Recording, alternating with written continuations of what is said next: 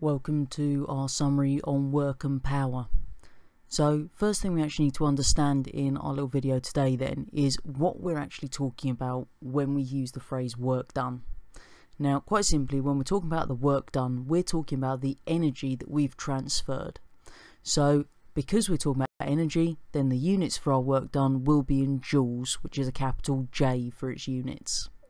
So our calculation there, which again we'll find on page 2 of our exam booklet because we don't have to memorise it, we've just got to use it, is that work done, measured in joules, is the force, which is measured in newtons, times by the distance moved in the direction of the force, and that's in the metres. So I've given you a little example at the bottom there with our book. Now obviously the force we're moving against is going to be gravity, and gravity obviously acts towards the centre of the earth. So what we actually find then is as we lift that book up off the actual side there, then we're moving it vertically up in the air. And the distance we move it vertically in the direction of the force, that is what we're going to be using in our calculation. Okay. Now if we take that exact same book and move it to the same height just in a diagonal line, then we still have carried out the exact same amount of work, because what we've done is we've still moved the same distance against our force of gravity.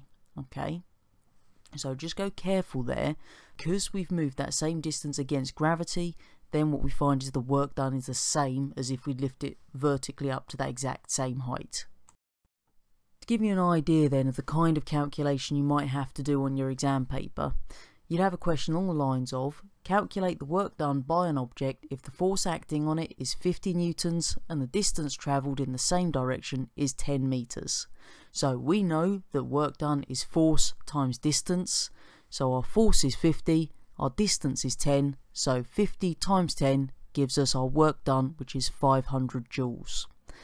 Now a slightly more complex one is where we'd have to rearrange our equation, and again the simplest way we can do that is by putting it into one of our triangles. So if we've got a second example question there, calculate the force of an object if it's moved 40 meters and the work is 3600 joules, then what we need to do is work out our force. So using our triangle, we know that our force is the work done divided by the distance. So in this case 3600 joules divided by 40 meters, which gives us our answer of 90 newtons. Finally then, we need to understand this word power. Now quite simply, power is the work done in a given time. And when we're looking at power, that has its own units of watts, and that's got a capital W as a symbol. So what we actually find then is 1 watt is the same as 1 joule of work being done every second. So to give you an example of how that would work, we've got a 1500 watt hairdryer, then that hairdryer would transfer 1500 joules of energy every single second.